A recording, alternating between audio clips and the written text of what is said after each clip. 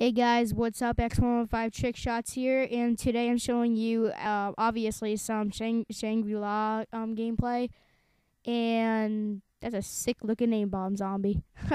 They're so sick, I swear. I don't.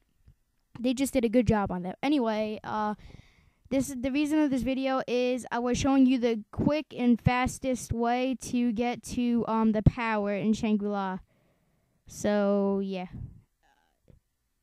What was that?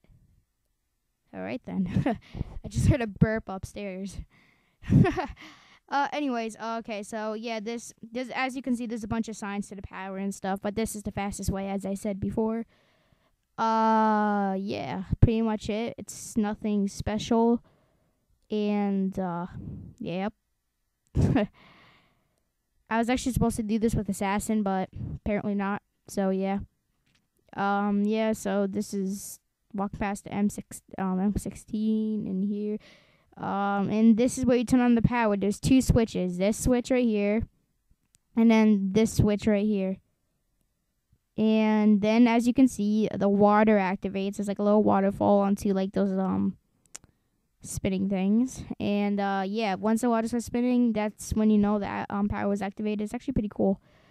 So yeah, I'm gonna show you where the what's it called is the Bowie knife is. Well, yeah, the Bowie knife is, well, actually these are the spike mores. They're a new version of claymores. Take a look at that. Yeah, they're so sick, I swear. And the Bowie knife is over here, right here. And as it always is, it's 3,000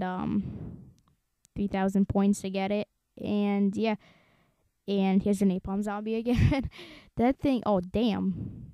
I didn't even realize we did that. Oh, I went down? Oh wow. That's such a fail. Okay, so yeah, thanks for watching, and rate, comment, subscribe.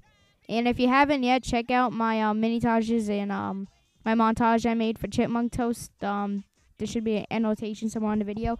Anyway, thanks for watching, and yeah, bye.